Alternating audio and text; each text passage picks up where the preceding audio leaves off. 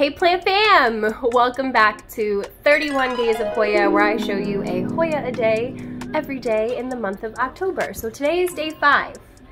And I took down something off the shelf behind me that you guys are always asking me about, and it is my Hoya Mathilde. Absolutely love these cute little splashy leaves. And I mean, like, what more could you want out of a trailing Hoya? Is this not one of the cutest things you've ever seen in your life? It's even giving me some peduncles. There's one up here, but it hasn't bloomed yet in my possession. So hopefully next year. It is a very easy grower, very easy bloomer, and I love it. So that is it. I hope that you're enjoying this. Don't forget to subscribe so you don't miss any 31 Days of Hoya.